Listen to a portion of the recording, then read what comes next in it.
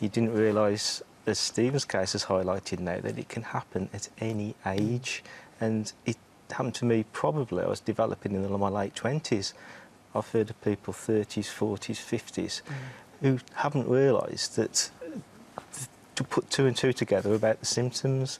And the thing is, if it's in the family, it does increase the risk quite significantly that it can happen to younger people as well. And this is one of the key messages I want to get across, that regardless of what you could be offered in way of tests, if you in the slightest bit worried about anything, then by all means go to the websites that are there from the charities, go to your GP, talk things through, and hopefully you can get in the system, and if it's diagnosed early, there's an excellent chance that you'll survive.